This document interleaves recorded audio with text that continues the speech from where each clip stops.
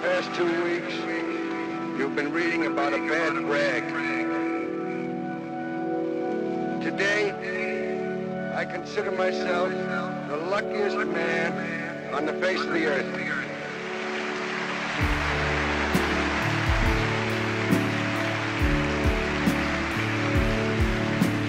That I might have been given a bad break, but I've got an awful lot to live for. Thank you.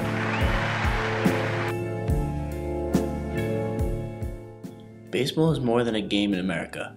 It is our pastime, a special bond between fathers and sons, and a uniting force for our country during some of its darkest hours. Only a month after one of the darkest days in American history, 9/11/2001, President George W. Bush used Game 3 of the 2001 World Series to bring our nation together the way it always has been, through baseball. Ladies and gentlemen, please direct your attention now to the area in front of the pitcher's mound for tonight's ceremonial first pitch.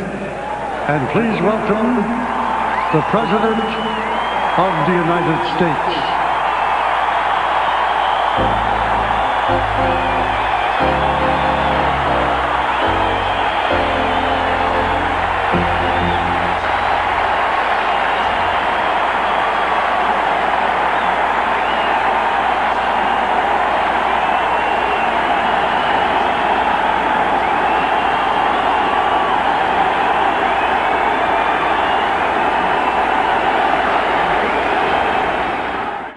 But what happens when this beloved pastime becomes corrupted, when some of its brightest stars and role models look for shortcuts to fame and records? Anabolic steroids are a prescription drug which can be taken in a variety of forms, such as pills, injections, and creams. This type of steroid increases testosterone levels, which helps users of the drug get stronger in a short amount of time by not only increasing the body's ability to produce muscle, but also decreasing the ability of the muscles to break down. Despite this positive effect of steroids, the negatives are far greater. Some of these negative results of taking this drug include stunted growth in teens, liver tumors, unpredictable and sometimes very aggressive behavior, and development of characteristics of the opposite sex, such as male breast development and facial hair for women. Perhaps the greatest negative contribution to steroids is its abuse in sports, most notably baseball. On January 20th, 2004, in his last State of the Union address during his first term as the Commander-in-Chief, President George W. Bush, part owner of the Texas Rangers, discussed the abuse of steroids in sports and the effect it has on the youth of America.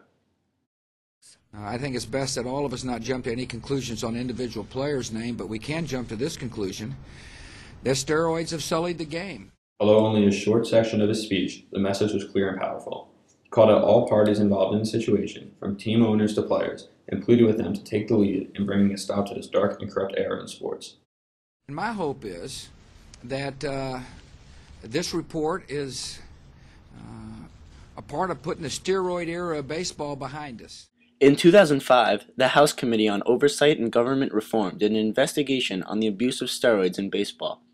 Notable players who were questioned by this committee include Mark McGwire, Rafael Palmeiro, Curt Schilling, and Jose Canseco. While many athletes denied steroid use, or to quote Mark McGwire, "I am not here to talk about the past," Canseco acted exactly the opposite. He was very cooperative, admitting to steroid use as he had done so before in his book Juiced. In this tell-all book, Canseco not only admitted to using steroids, but also implicated other players in taking the drug. In his 2005 testimony, he gave his thought process into taking this drug, discussing the pressures of performing at high levels to win and please the fans. He encouraged parents to become more involved in making their children aware of the dangers of steroids, and called out the MLB several times for their ignorance on the topic. He closed his testimony with this paragraph, a feeling shared by many people around the country. To those players who have been thrust into this debate, I simply ask them to tell the truth, as I have told the truth, to join with me and help to resurrect the sport we love from where the owners and union have let it go. Perhaps the greatest cause of a new policy towards steroid use was the publishing of the book Game of Shadows in 2006.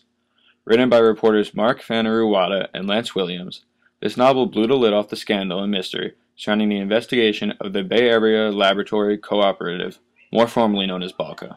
Wada and Williams go in detail on the abuses of Balco and owner Victor Conte, their downfall, and the allegations surrounding Conte's involvement with superstars Jason Giambi and Barry Bonds.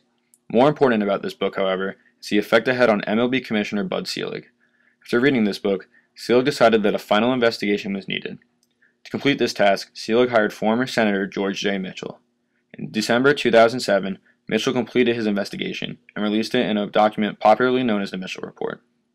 The Mitchell Report was released on December 13, 2007, and immediately caused a great deal of controversy. The report was comprised of several different sections, like past MLB drug policies and specific incidents involving steroids. Perhaps the two most significant sections were the list of players accused of taking steroids and suggestions to Commissioner Bud Selig on how to handle the matter. In total, 89 players were named by the report, some of who were at the time among the stars of the game, including Roger Clemens, Gary Sheffield, Miguel Tejada, Eric Gagne, and Barry Bonds. Instantly, these players' reputations and legacies were tainted, and for some of them, so are their Hall of Fame chances. Along with this list of names, Mitchell provided Selig with a list of suggestions to improve the drug policy in the MLB. Mitchell included 19 recommendations in his report, highlighted by his call for an independent overseer for drug testing, an increase in educating players in use on steroids, enhanced drug testing, and an increase in drug tests during the offseason. Mitchell stated that over 700 witnesses were interviewed during the investigation, including 550 people who were in some way directly involved in baseball. Two sources in which Mitchell received several key pieces of information were former trainer Brian McNamee and former bat boy Kurt Randomski. Randomski supplied Mitchell with evidence such as mailing receipts and checks from players. Equally as important were accounts from McNamee about supplying Clemens with steroids and HGH, and injecting Clemens' teammates of 9 years, Andy Pettitte, with HGH multiple times.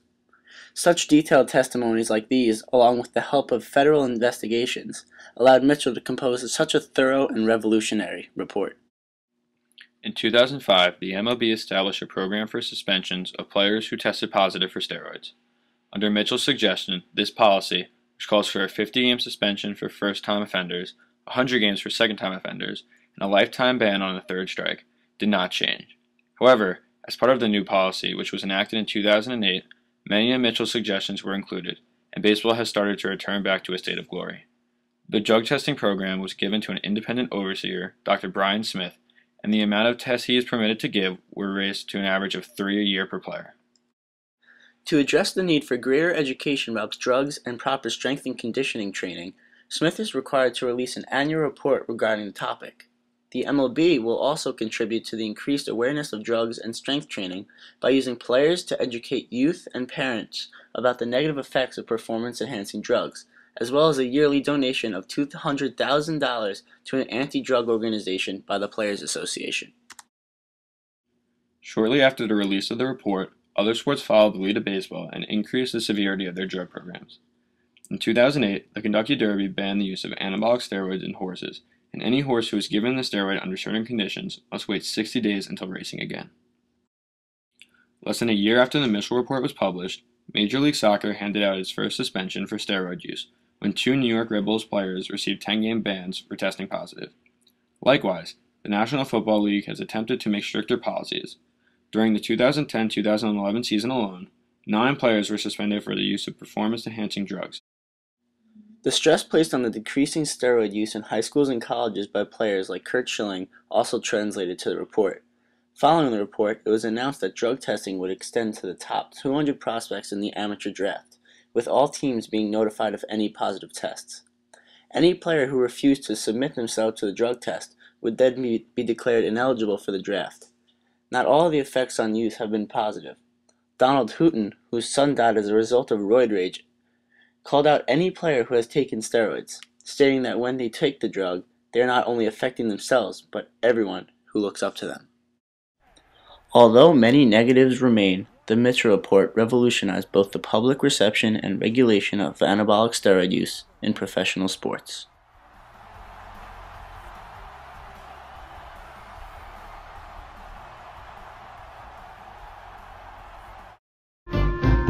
Me up with some steroids, make my muscles grow big.